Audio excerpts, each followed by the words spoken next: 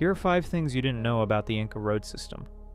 First, they built 25,000 enormous miles of roads through impossible mountain terrain that modern engineers still can't replicate. These weren't simple dirt paths.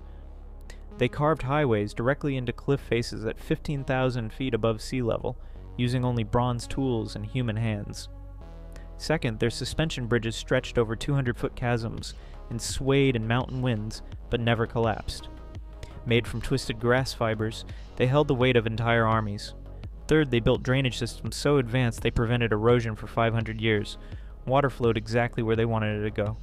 Fourth, trained runners used relay stations every few miles to carry messages to get us down 400 miles in just 5 days. Faster than horses could travel the same distance. Fifth, their road system was so perfectly engineered that it remained Peru's primary transportation network until the 1930s.